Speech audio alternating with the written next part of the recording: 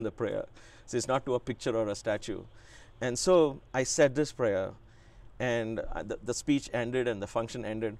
And the next day morning, Swami asked the elders, how did this boy speak? And they said, Swami, very good, very good. He came to me.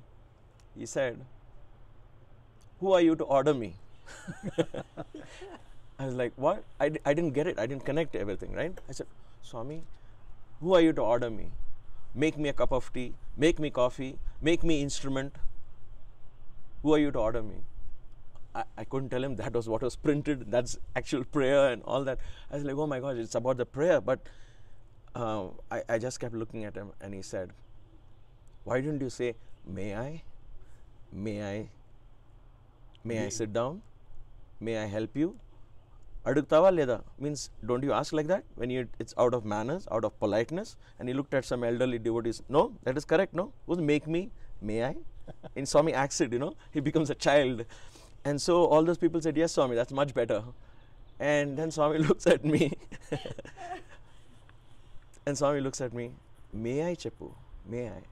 And then I was happy he was not very angry or something, but he gave me a beautiful thought. When I went back and I said, may I be an instrument of thy peace, it gave me a very reverential attitude automatically. And I said, oh my God, this is why Swami wanted me to say, may I be an instrument, may I so love. It was like seeking permission and being humble that may I be used, please use me, kind of a thing, So there was a very reverential attitude that developed within me to be an instrument and yet be humble at the same time. And therefore, that became my mantra. And I was so happy that Swami actually encouraged me and changed it for me. And so I kept on saying that for years on end. And then towards the 1989-90, when Swami took us to Kodaikanal, there was a 45 days of every day you have to speak in front of Swami. And so we were running out of content. But like I said, it wasn't 3-4 hours at a stretch. It was 20 minutes or 25 minutes, short talks. But still, it was in front of Swami. You had to be very, very mindful of what you speak. He's just right there sitting next to you. You dare not say something just to be smart or act cheeky, because he can flick you off. We have seen that by then, right? So I said, okay, I got this prayer now. I know how to say it correctly. May I? So I can't go wrong this time. So this was after so many years. That's why I said it was in early 81 or something. I got this first prayer, and then it was modified to may I.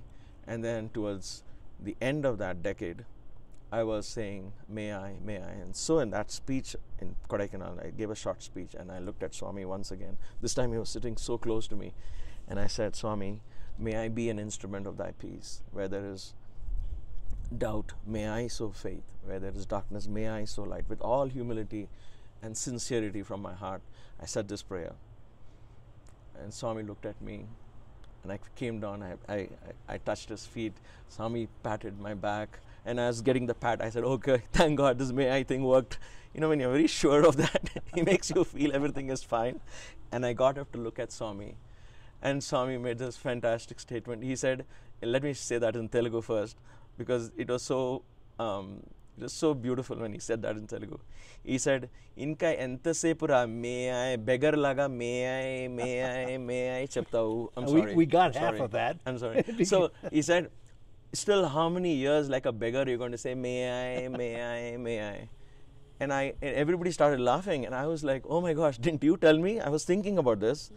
And I just looked at Swami, now this is wrong, where do I go with this? And then beautifully Swami said, when are you going to say, I am an instrument, eppudu cheptavu? There was a firmness in his voice, like a coach. He said, I am ani eppudu cheptavu? I am an instrument of thy peace, cheppu. Enti may I am an instrument. Where there is doubt, I will sow faith. Atla cheppu. And that gave me shivers, And therefore, from that day, I am an instrument of thy peace. Where there is doubt, I sow faith. Where there is darkness, I share light. And that has changed my whole. I'm not waiting to become an instrument. I'm not waiting to be called to do work. I am it already. Get into action. Swami, that's why he gave us the most powerful mantra. Start saying, I am God. I am God. I am not different from God. He could have said, pray, may I become God, or please do. He said, no, you don't have time for that, because when we wait, we keep waiting forever. We attend satsangs and retreats, and then we say, someday we'll become God. You know that someday is never going to come. Start saying right now, and then that slowly becomes a reality. So from the day I started saying I am an instrument, I began to feel, yes, I am already. I'm part of His mission. What am I waiting for? And that encouraged me, gave me the strength, gave me the courage to represent Swami, to speak about Him without any fear. I'm